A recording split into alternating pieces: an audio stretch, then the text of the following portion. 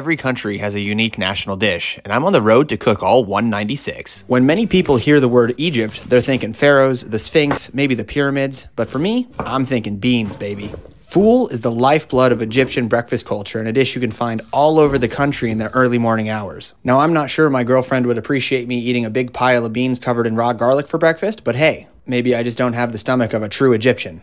Either way, Egypt truly nailed this fava bean dish, and I'd go back for more.